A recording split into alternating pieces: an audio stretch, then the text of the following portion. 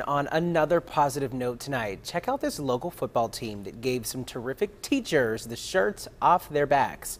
That's what Our Lady of the Sacred Heart High School in Coraopolis is calling this campaign.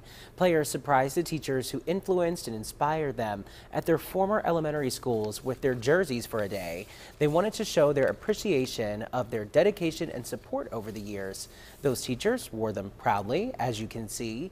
The idea for the project came from their new head coach. And of course, those teachers are going to be cheering on their former students tomorrow night as they take the field for Friday night football.